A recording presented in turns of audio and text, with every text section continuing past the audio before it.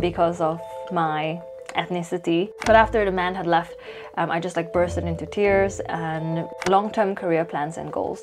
So the very short, hey friends, welcome back to the channel. So we've recently reached 25,000 on here, which is crazy.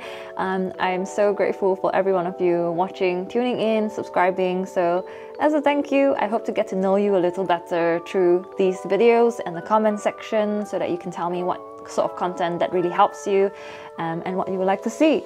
So you really came through with all the questions when I posted on Instagram. I was half expecting myself to create some questions, so I've categorized them into different sections and you can skip them through because most of them revolve around like a theme. The first theme is about personal questions. So one of you has asked about my MBTI, which is essentially, from what I understand it when I put it into Google, the 16 personalities quiz.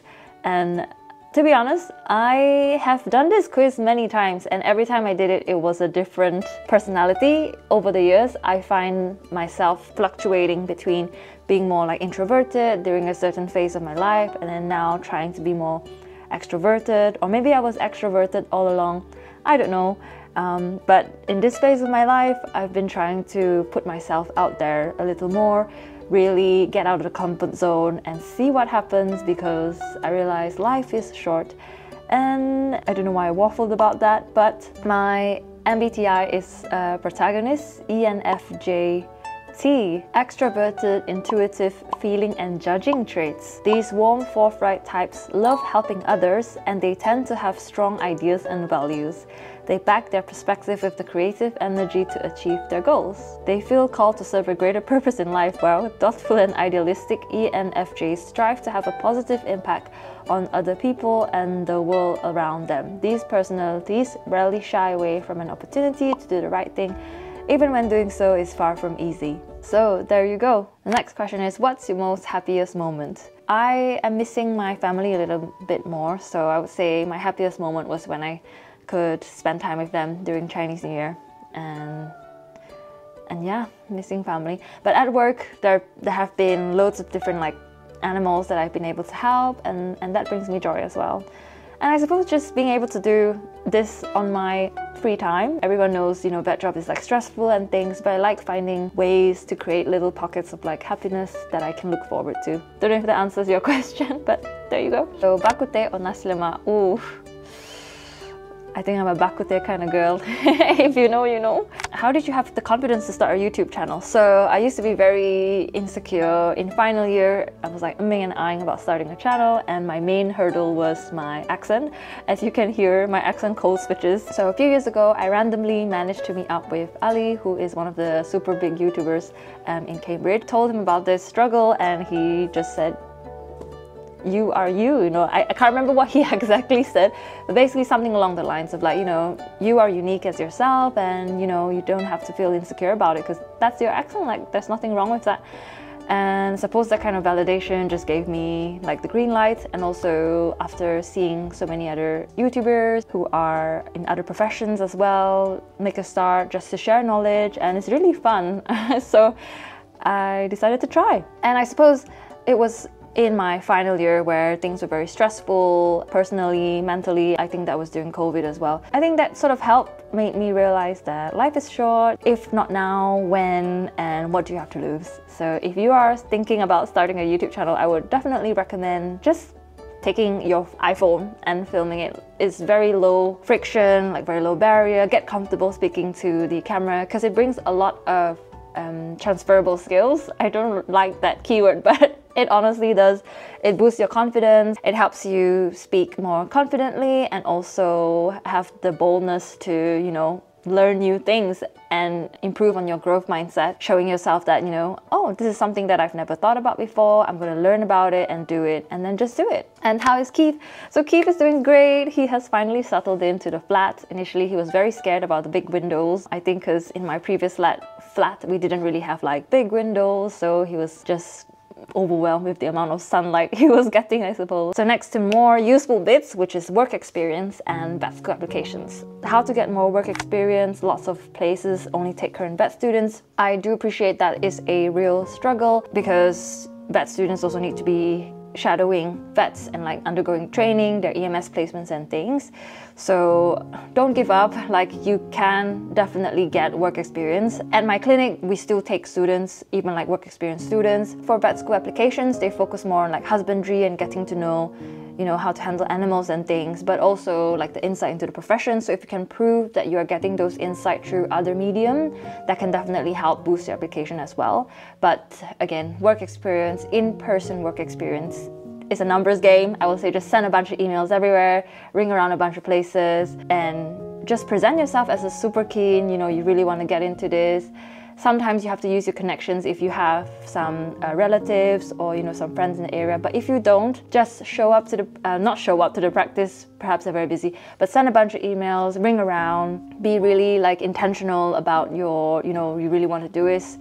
It's gonna be hard, like anything in life that you really want to do, it's gonna be hard. So when there's a will, there's a way.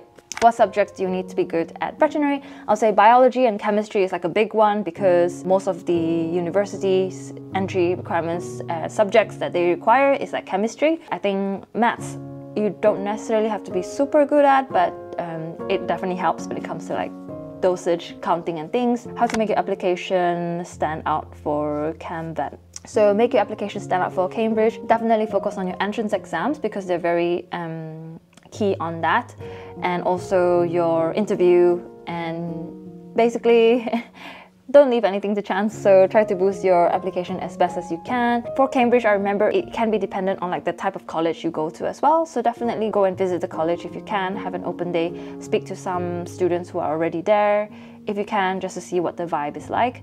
And I definitely have a video dedicated to like Cambridge Vet School and things. I think I have 3 different videos about it, so make sure you catch them on the playlist in my channel. How did you know you wanted to be a vet? So this is definitely in my personal statement. I suppose just growing up, being exposed to like different stray animals. Living in the city, we couldn't have pets because typical Asian parents. So maybe part of me tried to rebel against my parents and be like, I'm gonna be a vet, you can't do anything about it. But jokes aside, through doing more work experience with the clinic, zoo, and also animal shelters made me realize that we do need to be a voice for these animals, and there's lots of human doctors out there. There's not enough vets. And when I entered the profession, there was not enough vets. When I left vet school, there's still not enough vets, so we do need vets out there to help these animals. And not only just like pets, really, like farm animals, working in wildlife, endangered species, and also public health, things like, you know, COVID and stuff. I feel like the older I get, I realize that how intertwined we are between our environment and our animals and the whole One Health concept. It's not a new concept, and I find that the more we realize that how interlinked we are and how important it is for all of us to have this knowledge to be able to live like more harmoniously with our environment and our animals, the better the world can be. So I do think, yeah, more people should be vets still. What is something that is required personally to be a vet in your opinion? Resilience, lots and lots of resilience and adaptability, I would say.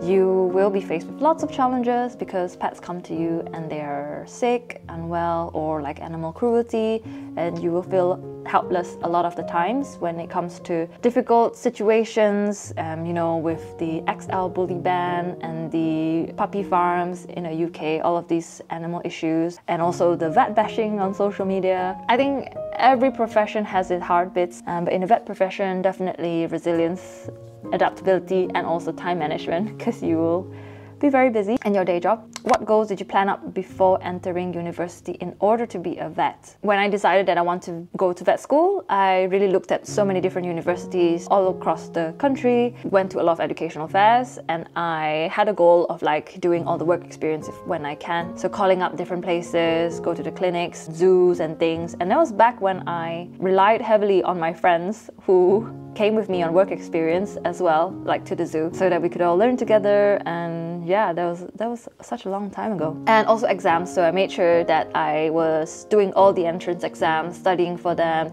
speaking to people who have done them. It's weird, so I honestly feel like when you when you manifest something, you really find ways to get it, and also the universe really helps you in that sense. You definitely need to put in the work. But if I go back to my 17, 18-year-old self, I was really focused on getting into vet school. And plans just fall into place. Like I had a friend who knew another friend who went to this university, and then they gave me some advice. And then I met my senior on Facebook who also gave me loads of advice on it, and it just felt like everything moved very smoothly. But obviously I had to study for the exams as well. Okay, stopping the waffle. Next section, studying at vet school. When studying, what subjects gave you the most trouble? Hardest to get your head around?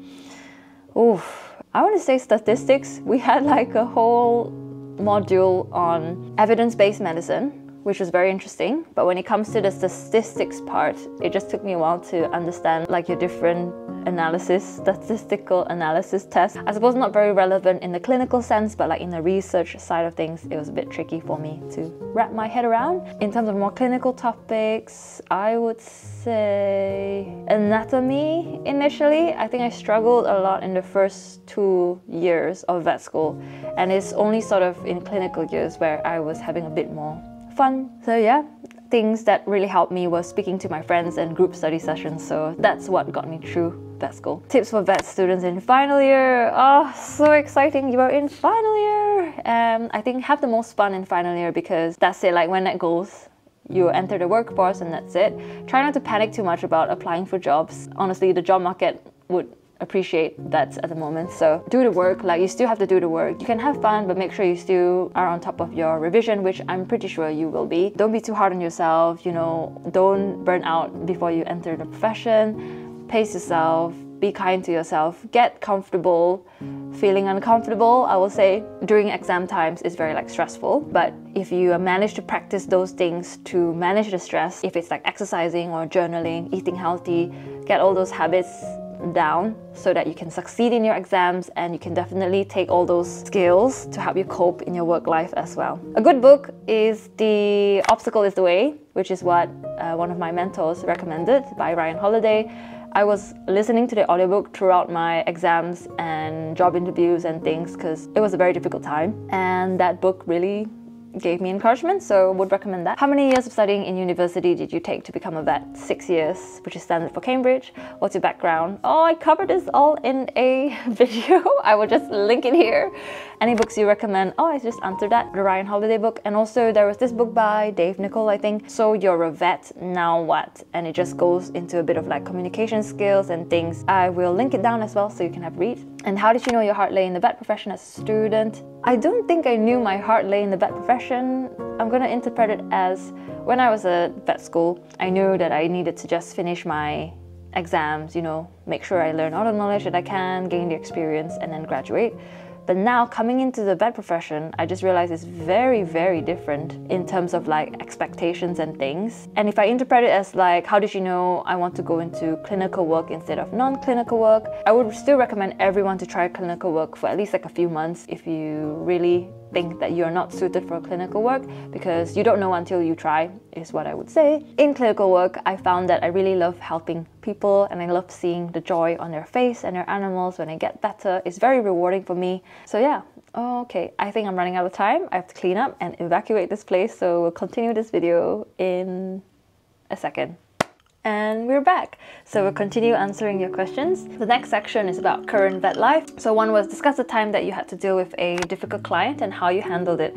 So story time, I was 3 months into my first practice, like first ever job, and there was just a very angry client. Lots of misunderstanding, have never seen this client before, but they were upset about something else, and then they came in and started shouting and shouting and shouting. So I used communication skills as best as I could to just try and not escalate the situation, you know, very pragmatic, being like, okay, you can have your complaint being handled on and passed on to our manager. We will look to rectify it. But after the man had left, I just like bursted into tears and had to have a sit down for a few minutes before going back into consult.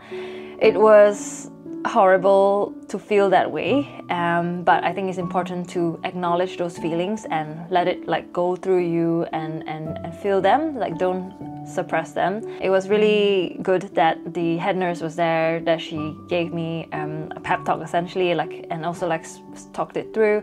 Most of the times clients are not personal, they're just angry because their pet is sick and also because of prices or their financial situations and things. and just try not to take it personally, although it's very hard. I know it's like, how can people hate me? I just work here. But no, you have to realize that how upset people are is not a reflection of you, it's a reflection of them, and you can only do your best by, you know, focusing on a pet and like wanting to help the pet. So after that, we had to see the client for a few more times because their pet was getting progressively unwell and not responding to the treatments and things. After discussing with my seniors, obviously have a supportive practice that will definitely support and guide you along the way, but you also have to take like ownership and also pull up your big girl pants, and after you've cried a lot about it, compose yourself, and then when you're more calm, take ownership of the case and also continue speaking to the client. Obviously, if the client is very abusive, then that's a whole different situation. But you know, if you have one or two tricky clients, you know, it's worth to take up the challenge, but obviously with a supportive practice, basically. How do you stay current with the changes and updates in veterinary care? So generally, you tend to get emails from like RCVS or BVA, or if you follow newsletters like Clinicians Brief, for example, and Facebook groups on VetWings, Veterinary Voices UK, people tend to discuss things on there. And newsletters is a really good one to keep up to date with the news. And speaking of, I am in the process of creating my own newsletter where I share vet stuff, study things, and also personal development things. So if that is up your alley, be sure to sign up in the description box below. Oh, and also if you don't already follow the So You Want to Be a Vet podcast, we talked about some current hot topics, things in the news as well, so you can have some information there. Oh, and also CPD. I realized there's lots of things. So CPD is continuous professional development. So basically it's a requirement that you have to at least complete 35 hours a year, I think, and depends on what level you are at. And basically you sign up to courses, go to congresses like BSAVA Congress, London Vet Show, and that's where you see all the updates that's happening in the veterinary profession, in your exhibits, and also online talks, basically. What do you like the most about your job? I would say people and their pets. Honestly, I just get so much joy out of speaking to people about their pets and also ways to help improve their pet's life. Literally the other day I was talking to a client about brushing their cat's teeth, and they were like, oh, I didn't know you need to brush your cat's teeth. And I was like, yes, you do. So it's very interesting, and I do enjoy being able to help them. And also the satisfaction of seeing your pet come back feeling and looking much better. Especially dental cases when they have like a really sore mouth, and after you do the dental treatment they come back and the owner is like, oh wow, they can't stop eating now, they're very happy, they're more lively, they want to play more. That's because they're not in pain, which is very good. So yeah. How do you deal with scared or aggressive pets? So there are a number of levels, and I spoke about this a bit more in the new grad video, I think. Basically, fear-free practices, if you don't really know that, Sarah Heath has a really good talk about describing the sinker model in dogs, basically trying to reduce things that can cause them to be very like stressed or upset. If they are really too stressed by coming into the clinic, use your medications like gabapentin and trazodone to take before coming into the practice, so it makes them more chilled out, anti-anxiety, and so that they remember that, oh, this is actually not a scary place. If they're really upset, I would encourage things like socialization visits, coming to the nurse clinics just to get a treat and be weighed, things like that to improve their confidence. But if it's a really aggressive pet and we need to check that pet urgently, we may need to sedate them so that it's safe for the pet and for us to check them. How do you communicate critical conditions to their owners? So this one will definitely come with practice, but some tips that I found personally. Oh, and there's also lots of like communication CPD online that you can definitely find. But really try to understand how you would want to receive the news from the pet owner's point of view. So I know initially when I started out, I always want to make sure that I get the condition across and be like, okay, this is specific cancer, lymphoma, whatever. And then you have to understand that, you know, the owner doesn't really care what the name of the disease is. Half the time, they just want to know what it means for their pet and like, will their pet get better and what the options are. And also when you relay all of this information, try to slow down your pace, because when you tell the pet owner that their dog has like a grave diagnosis, their world tends to stop. And you know, if you can imagine if it happens to your own pet, you're not going to be able to process all those information as much as you would like to. There's a lot of debate on this, like, do you tell the good news first or the bad news first? it really depends. I tend to go straight to the point because I find that owners appreciate that, you know, if their dog or cat has like kidney failure, they want to know about it first before the other results that you've done the tests on. I hope that helps. And also, most importantly, is simple terms. There's a lot of times where clients are like, oh my gosh, this vet just uses jargon. So I would think of explaining it to like a 10-year-old or a 5-year-old, that kind of way. So what are common health issues in dogs or cats? This is so broad. I think it really depends where you work and which area you work in. So for me, as a GP clinic, I tend to see lots of like health check patients and things, patients coming in for like lameness if they accidentally hurt their foot. Vomiting and diarrhea, very common in dogs and also cats. Things like that. So if you are asking in the context of trying to prepare for your first vet job, a good place to start for small animal is the top 100 small animal consultations book. Just have a flip through, see what the common conditions are, just to get an idea. Have you ever faced discrimination from your client? So I do get weird looks in the consult, and every now and then people are like, oh, your accent is so interesting, where are you from? And I just tell them. Most of the time people are just curious. I did have one or two that sort of refused to see me because of my ethnicity, and it did sting a little bit initially, partly because I thought I did a really good job to look after their pet. But I think I just have to realize that people are entitled to their own opinions, and it's up to you to be as affected as you want to be. Obviously, discrimination because of like ethnicity and things is bad, and it's not great. That said, yeah, I think it's just bad. There's no but. I think it's just bad. Don't let it affect you, because, you know, at the end of the day, you know that you're doing a good job, and you have loads of other clients that really appreciate you for your work, and it shouldn't matter how you look like or who you are, really. How did you find your vet mentor? So I have a few mentors that I really look up to, and basically I just send messages out into the universe.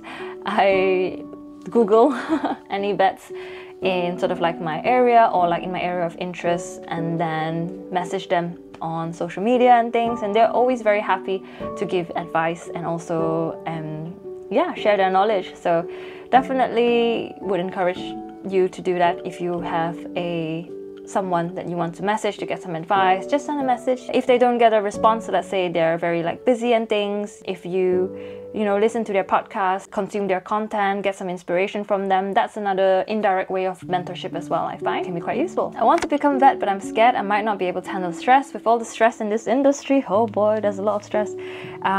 Do you regret becoming a vet? So I don't regret becoming a vet. Not yet, I suppose, but I don't regret becoming a vet. Every job will come with its challenges, and I suppose it's just what kind of challenge you want to take. Not having challenges is also a challenge, because I would imagine you would feel a bit bored with life if you don't have any downs. You won't really have any ups, that kind of thing. So yeah, I don't regret at the moment. Obviously, it's not for everyone, so if you feel like you're a vet and you don't feel like this job is right for you anymore, then you have your vet passport. You can leave and diversify. There's like groups on Facebook, vets, it's literally called Vets Stay Go Diversify, VSGD, and look for other opportunities. Is it a norm to be able to claim back OT hours in lieu? No, unfortunately. Well, not in my case. I've never been able to claim any overtime because I've accepted that it's the nature of the job, and I think it depends on your contract. I know for some other veterinary staff, like my nurses and also support care staff, I think they can claim overtime, but not for vets. And just because I think the salary package and things is supposed to account for those overtime. Obviously, try to finish on time and don't bring work home, but due to the nature of the job, you tend to take some work home. But yeah, it has to be a balance, so you know. So last section is on future plans, careers and goals. Everyone is very interested in this. What are the ways to become a specialist in the UK, and how much does it cost? Love from HK. Oh, love from Hong Kong. There are two main ways to specialize in the UK. The first way is if you become a certificate holder or achieve a Cert AVP status. You enroll in this certificate alongside your full-time job, and it can cost from £6,000 to £10,000 in total, depending on what subject area, and then you pay another £1,000 to sit the Nautic exam. You can do it at University of Liverpool, Nottingham, RVC, or Improve, or BSAVA. It can take 2 to 10 years to complete, and you generally do that alongside your full-time job. The second way to do it is to become a board-certified specialist, where essentially you do 1 or 2 internships at a teaching university or a hospital, rotating through different specialties or a specialized one. And then the salary for the internship is more like a scholarship or a stipend, so it is a pay cut essentially. It is about £19,000 a year for RVC, and most places encourage you to have a couple of years working in first opinion practice, so you know what cases go through the door. Then you apply for a residency program that lasts about 3 years, which is very, very competitive, and you can do it at a university or a private referral hospital. In final year, I remember seeing the residents working really hard alongside the specialists, doing ward rounds, journal clubs, and also teaching us as well. And they can be 10 to 14-hour days. The pay is generally a bit lower, so £28,000 starting salary at University of Liverpool. And once you finish those 3 years, you sit the board of exams and achieve the RCVS diploma or ECVS diploma to get your board certified specialist status. Would I ever consider doing a subspecialty like cardiology or oncology? So at the moment, I'm still trying to figure out what is right for me. I'm really interested in doing cardiac scans and things like that, and also chemotherapy. I just feel like veterinary medicine is so wonderful. You have so many things that you can do. And at the moment, it just feels like general practice seems very interesting to me. I don't think I will go down the board diplomat, like the internship residency route just yet, because I feel like that would be very intense, and fair play to those and huge respect to those people who do it. But I just feel like with the limited amount of time I feel like I have on this earth, I don't know, I'm just trying to figure out what would be the best. And I haven't found a specialty that I really, really love to go full in, to specialize in that area. At the moment, I'm really enjoying being a general practitioner. So yeah, so there's a few questions and I'll group them all together about any plans in the future to do a postgrad cert or specialize. Will you stay a vet working in practice, a hospital your whole career? Future plans as a vet, stay in the UK or travel abroad? Long-term career plans and goals. So the very, very short-term career plan and goal is I'm currently undertaking a postgrad certificate in animal nutrition and also undertaking a course in veterinary acupuncture, which is happening next week, which I'm really, really excited about. And these are certificates that I just do alongside my full-time job. And it's not as intense as an internship or residency thing, but it's enough to keep me occupied with all the deadlines, exams, and essays. Really enjoying it at the moment. I feel like I'm exploring the other side of veterinary medicine, things of using more a holistic approach to managing conditions, because nutrition plays a huge role, and I feel like so underestimated, or just it's not being made of a big deal basically compared to your other specialties. But nutrition is so important. We eat, and we need to eat right to live right. And with the veterinary acupuncture course, it's still early days, but I definitely want to share more when I really get into it about the findings and the research and the evidence base behind it as well. I'm also really keen to look at opportunities abroad, so doing a short trip to help the wildlife or endangered animals in different countries, or even a spay neuter clinic to help the stray population in other countries. I think it's really meaningful, and also a really fun holiday, I suppose, a working holiday while you practice your skills well, and also see different countries, learn about different cultures. I think having the vet degree will definitely benefit you to go on all these adventures. And I suppose it's just in this period or this era, I guess 2 to 3 years out, I see a lot of my friends undertaking certificates and internships and things. So it's really cool that you get to make these decisions at this stage of your career. So the main goal for me at this moment is to improve my skills in all aspects in veterinary or even in life and things, just getting better at things and see where that takes me. So from things like doing this YouTube channel, sharing my knowledge and educating others, and also practicing speaking on camera, things like that. That's a really good skill. And also in a veterinary job, being more good at like your surgery, dentistry, x-rays, ultrasound scanning and things, I feel like it will keep me busy because there's so many things to level up at. And I think it's pretty cool that, you know, you have this opportunity to level up in the ways you want to. I hope this video will give you some inspiration for yourself as well, to look at yourself as the main character in your main character phase and pick the things you want to learn at. And the good thing about working at a vet practice is that they will pay for your CPD so that you can learn and grow in the ways you want to. Or in the ways that would help your practice as well. Would you want to be an exotic animal vet? So exotic animals is definitely very interesting, and unfortunately in my practice, well no, my current practice do get a fair share of ferrets. And do we have any ferrets, rabbits, things like these? But not so many like tortoises, reptiles, things like that. It's definitely an area that I wouldn't say no to, but at the moment, just because of the caseload that we have at the practice, I don't see many of those. But it'd be really cool to be an exotics vet. So I think that's it for questions. Thank you so much for taking the time to watch and also ask questions. Really excited to get to know you guys a bit more. So let me know what your MBTI is in the comments, and also where you're from, and if you're a vet student or a vet or not. It'll be super cool to get to know you. And as always, take care, stay safe, and I'll see you in the next video.